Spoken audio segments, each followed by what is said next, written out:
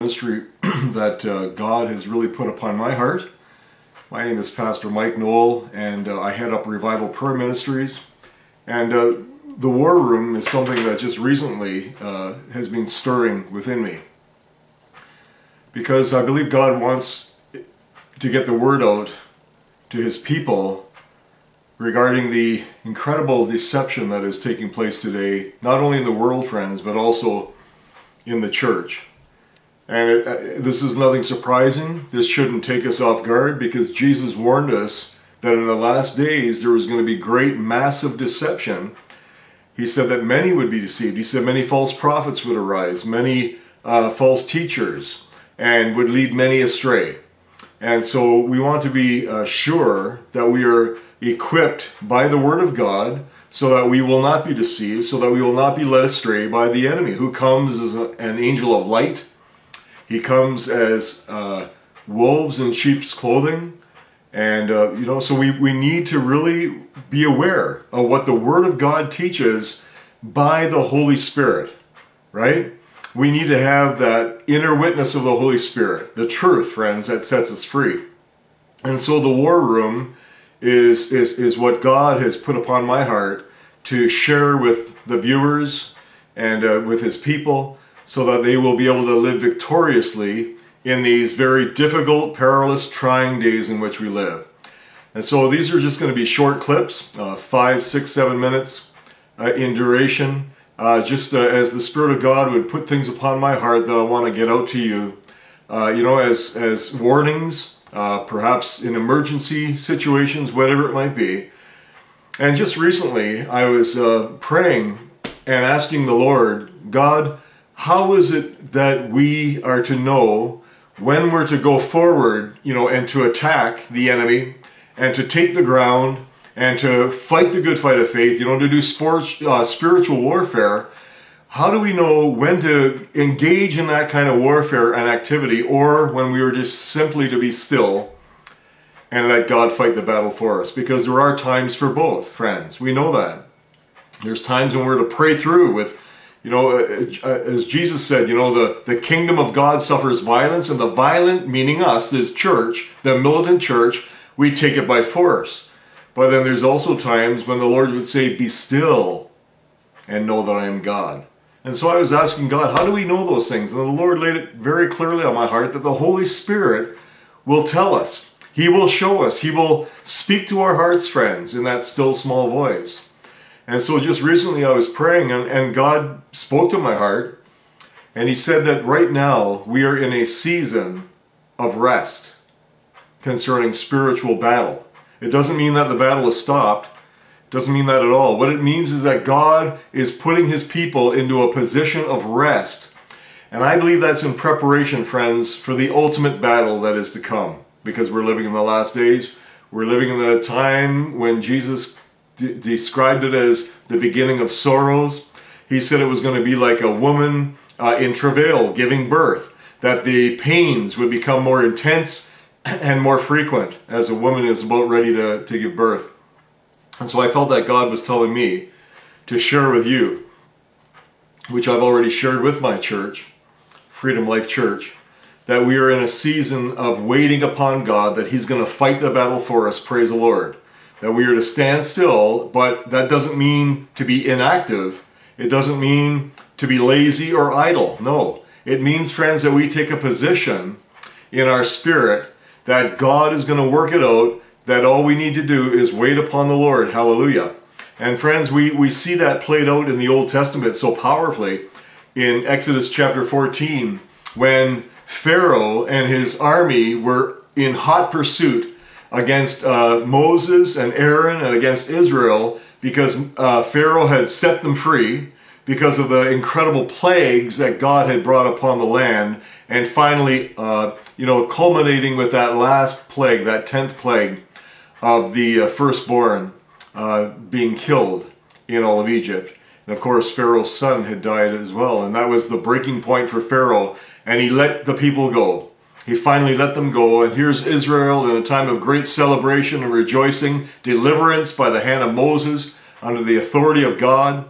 And they're heading down, and here they come to the Red Sea, and they're stopped in their tracks. And all of a sudden they recognize that Pharaoh is right behind them, this great army, and there's nowhere for them to go. They're shut up, they're caught, and they're about to be captured again by Pharaoh. But look at what God tells Moses. This is powerful, friends. In Exodus chapter 44, verse 13, he says, Moses said unto the people, fear not, stand still. Let that sink in. Stand still, Christian. See the salvation of the Lord, which he will show to you today. Hallelujah. That is a powerful, powerful picture of being still. It didn't mean that they weren't supposed to do anything. No, because God did open up the Red Sea, and God did command them to go forward. He said, move forward. Go into the promised land. Go into the land of milk and honey. Receive the blessing that I have given to you. And that's exactly what they did. But friends, they could not fight the battle. They didn't have, the warfare. They didn't have the weapons. They didn't have the soldiers. No. All they were was a very large band of people on their way out and heading who knows where. And so they couldn't fight Pharaoh and his army, but God was going to fight for them. Hallelujah.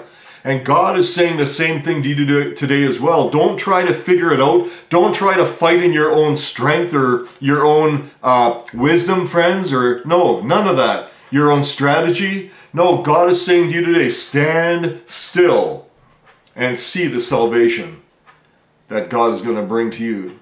He's going to open up that Red Sea, and God's going to say, the enemy that you've seen today, you're going to see him no more. Praise the Lord. So whatever enemy you're facing right now, you can be sure that God is going to deal with it once and for all. We also see the very same account played out with King Jehoshaphat, who was the king of Judah, and he received the evil report, the very fearful report, that there was a massive, huge army coming against Judah.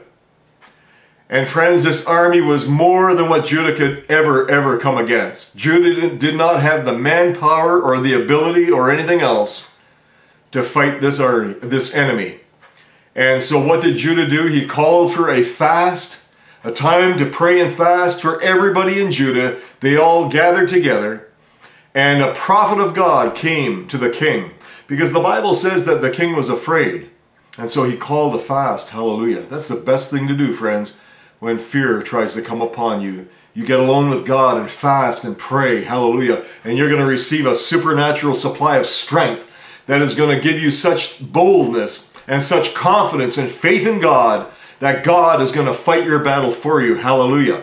And friends, that's exactly what happened. The prophet came to Jehoshaphat, and this is what the prophet said to him. He promised.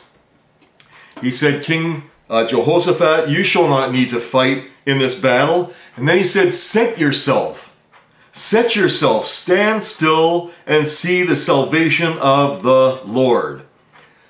What does that mean, to set yourself? It means to position yourself to be unmovable. Position yourself. Get locked in with God to be unmovable in what the enemy is trying to take you away from. And the enemy is trying to take you away from your faith and from your trust in God. That this enemy that has come against you, that God is simply saying, don't worry about it, child of God. Don't fret, don't worry, don't be anxious. That's not the answer. Don't try to take it into your own hands. That's not the answer. What is the answer? Set yourself. Be still. And that's exactly what King Jehoshaphat did. He took his army, he went out the next day to face the enemy, and all they did, friends, was worship the Lord in the beauty of holiness. They sang praises unto God. They set worshipers and singers in the forefront of the army. And God came on the scene, and God fought the enemy for Jehoshaphat and for Judah. And God caused the enemy to turn against one another, and the enemy destroyed themselves, hallelujah, until they were all gone. And I believe God's going to do that for you as well right now, friends, as He prepares you for the ultimate battle that is to come. And so, friends, this little message is simply to stir you up, to encourage you, to put a faith in your heart that all is well. God is saying all is well, so that we can say, Lord, it is well with my soul. It might not be well with your relationships, your marriage, your family, your children. It might not be well with your job. It might not be well with your neighbors, your friends. It might not be well with your finances. It might not be well with your health. But it is well with your soul. Praise the Lord. And so the last verse I want to leave with you today in this very first episode of War Room is simply this, friends. And this is a verse that is going to give you the very wisdom that you need to see your way to victory in whatever crisis you're facing right now. James chapter 4 and verse 7. Submit yourselves therefore to God, resist the devil, and he will flee from you. Hallelujah. That's the promise of Almighty God, and God's word cannot fail, it cannot lie. God won't change his mind, he won't change his word, not one bit. Friends, submit yourself to God, resist the devil, and he will flee. Hallelujah. Do you notice the order in that verse? First of all, we must submit to God. God, I can't do this. I don't have the ability. I don't have the strength. I don't have the wisdom. I don't have the resources. God, I can't do this. God, I submit myself to you, Father.